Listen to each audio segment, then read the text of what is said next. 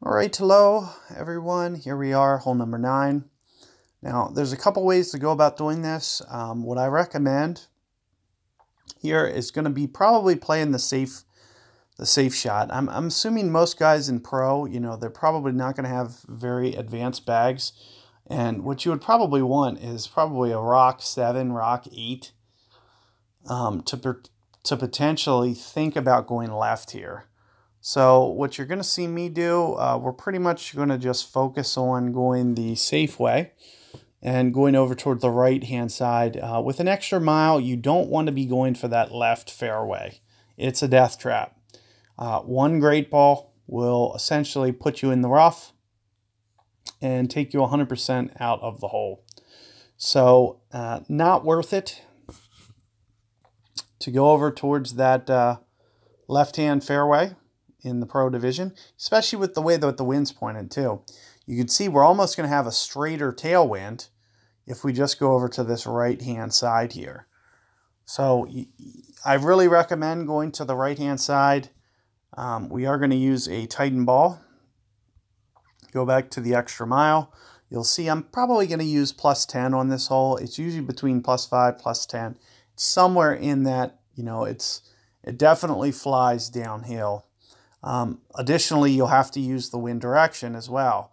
So max number says 4.5. So I need to make sure, and it looks like I can go most of the, oh, no. I need to switch balls. I'm just going to change my power a little bit.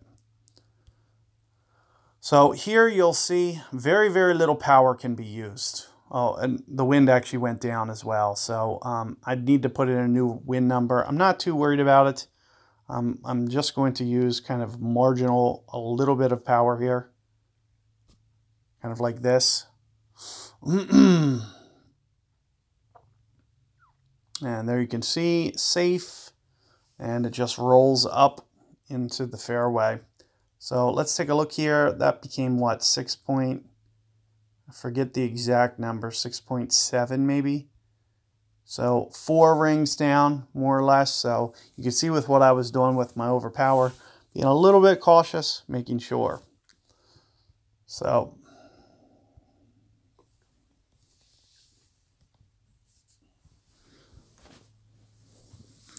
let's take a look here. This second shot, we're going to go with a sniper, pretty much max backspin. If you can use 5 bars, it's going to be even better. So if you have sniper 8, you're pretty much at an advantage over what I'm going to be able to show you. Similarly, we can kind of crank it up and use a Guardian on this hole as well, because it's going to kind of be very, very challenging to get this with a sniper. But here you can see that the wind, maybe somewhere in here, we are going to be pulling away from max, so I need to make sure, 75, 80% club. 8 rings, in the neighborhood of 8 rings here.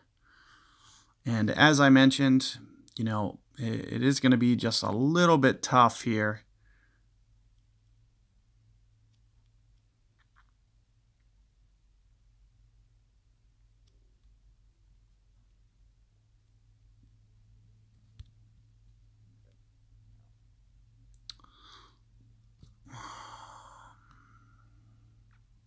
So hopefully we can get this going. It looks like it hit the fairway and it actually kicked left.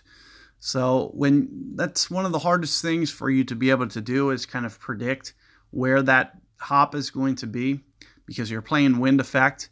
And if you hit the wrong surface, as you could see, I wasn't trying to land on that fairway. I was trying to land much more towards the fringe green edge.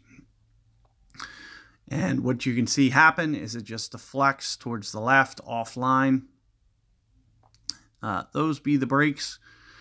But you can see, especially with a straight wind, especially if you can get that backspin up to 5.5 bars, it's really going to give yourself a much better chance there to be able to get that one for an albatross. If you can land that second hop right on the very front of the green, you're going to get the most consistent bounces. So try to get that second hop right onto the front and just slow roll into the cup.